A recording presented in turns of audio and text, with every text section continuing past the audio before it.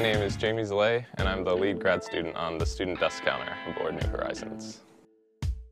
The Student Dust Counter is the only interplanetary instrument that's been made and operated by students. When SDC was being built, there were a lot of students, and the largest up to about 25 that were involved with this instrument.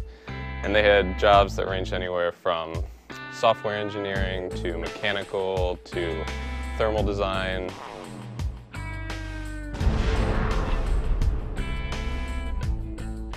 So what the Student Dust Counter does is it's a micrometeoroid detector. There's tiny little bits of material out throughout the solar system, and the Student Dust Counter all along the way that New Horizons is taking to get to Pluto is detecting little impacts of these tiny little grains. And what this does is help us understand the distribution of this debris disk throughout our solar system.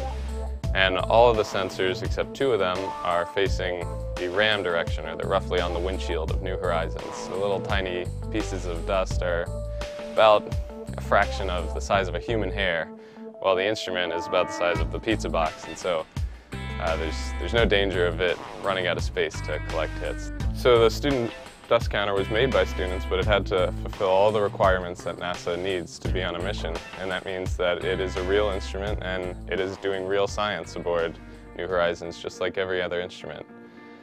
So far, as of October 2010, in fact, it became the farthest reaching dust detector, student-built or not. And so every day it's continuing to break that record and collect new data. We've already been able to refine our models of the solar system dust distribution because of this instrument. This is an incredible experience. There's no other instrument like it, and students have been so excited to get their hands on this. I know personally I was. This is an incredibly unique experience for a grad student to be able to operate and pretty much run the show for an instrument that's aboard a NASA mission.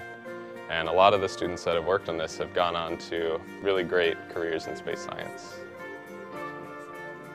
My name's Jamey Szalay, and I'm a PlutoPhile because I can't wait to learn about a whole new class of objects in the solar system.